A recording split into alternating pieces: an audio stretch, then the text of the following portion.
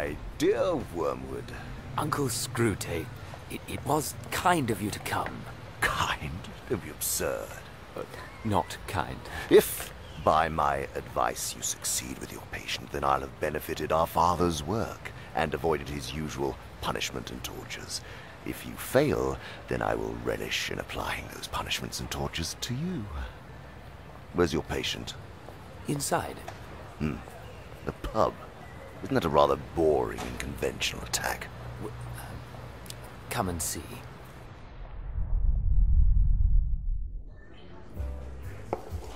I'm sorry, chaps, but I don't know how far science can go before it turns back on itself, reversing the goodness it purports to create. Well, what do you mean, Hamilton?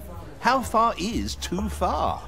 I saw in the newspapers this morning that a group of scientists, in Vienna, I think, have invented a means to splice the glands of young apes into old men, which renews their generative powers. Truly? Why, that's remarkable, Richard. Well, I would say so. Imagine the impact that it would have. Why, the age There, of you see? This is not about drink or carousing. And your patient is? The one on the right, called John Hamilton. Is it so remarkable, Norman? It sounds unnatural to me. Unnatural? Now, explain yourself, Hamilton. How can it be unnatural if a group of men who are as natural as nature itself accomplish it? Oh, I suppose we have to define what we mean by natural. Well, let's not get bogged down in semantics. Just think of the significance of it. It could be the next adaptation in the evolutionary chain. Embrace it, Hamilton. You'll be an old man yourself one day. I would rather be an old man than a young monkey. You see, I've been guiding his reading and taking care that he spends a good deal of time with his materialist friends. I suppose that strategy has its merits, but are you not being a trifle naive? Naive, Uncle. Well, it seems as if you suppose that argument is the best way to keep him out of the enemy's clutches. Well, isn't it? Oh, I suppose it might have worked if he'd lived a few centuries ago. At that time, humans still knew pretty well when a thing was proved and when it was not. And if it was proved, they really believed it. Yes, they still connected thinking with doing and were prepared to alter their way of life as a result of a chain of reasoning. Yes. But, what with the weekly press and other such weapons, we have largely altered that.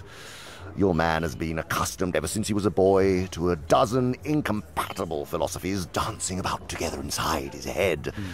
Yes, he doesn't think of doctrines as primarily true or false, but as academic or practical or outworn or contemporary or conventional or ruthless. Jargon, my boy. Not argument is your best ally in keeping him from the church. I see. Don't waste time trying to make him think that materialism is true. Make him think that it is strong or stark or courageous. That's the sort of thing he cares about. Oh, right. The trouble with argument is that it moves the whole struggle onto the enemy's own ground. He can argue too, whereas in really practical propaganda of the kind I am suggesting, he has been shown for centuries to be greatly the inferior of our Father below. By the very act of arguing, you awake the patient's faculty of reason. And once it is awake, who can foresee the result? Even if a particular train of thought can be twisted so as to end in our favor, you will find that you have been strengthening in your patient the fatal habit of attending to universal issues and withdrawing his attention from the stream of immediate sense experiences. Your business is to fix his attention on the stream. Teach him to call it real life. Right, but what do we mean by real? That is the whole point! Sorry. You mustn't let him ask that question! Remember, he is not, like you, a pure spirit. Never having been a human, that abominable advantage of the enemies, you don't realize how enslaved they are to the pressure of the ordinary. I don't understand. Of course you don't. Let me show you an incident from the past. What is this place? Have you never taken your patient to the British Museum? No. Ah, you should. It can be an invaluable tool if handled properly. Hours lost in reading, in viewing great displays of mankind without thinking for a moment about man, meaning the actual human being standing only a few feet away. But you'll see, with my patient reading on that bench, how it almost went pear-shaped for me. 20 years of work, very nearly lost, all because of one idle thought while visiting this museum. What idle thought? Listen. All these displays and artifacts, all these remnants of history. Is this all we have to show for our lives? Ooh, uh-oh. Yes, and this from a sound atheist. The enemy, of course, was at his elbow in a moment, ready to nurture that thought, to lead the patient to considering disgusting ideas like the mortality of man and the possibility of eternity. If I had lost my head and begun to attempt a defense by argument, I should have been undone, but I was not such a fool. I struck instantly at the part of the man which I had best under my control and suggested it was just about time he had some lunch. A bacon sandwich. The enemy presumably made the counter-suggestion. You know how one can never quite overhear what he says to them. That line of thought, is this all we have to show for our lives? At least I think that must have been his line, for I said to the patient, quite.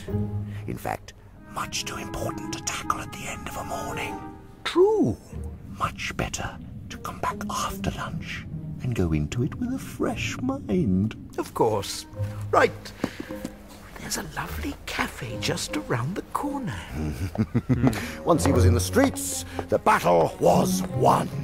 I showed him a newsboy shouting the midday paper and a number 73 bus going past, and before he reached the bottom of the steps, I had got into him an unalterable conviction that whatever odd ideas might come into a man's head when he was shut up in a museum with his readings, a healthy dose of real life, Meaning the bus and the newsboy? precisely, was enough to show him how all that sort of thing just couldn't be true.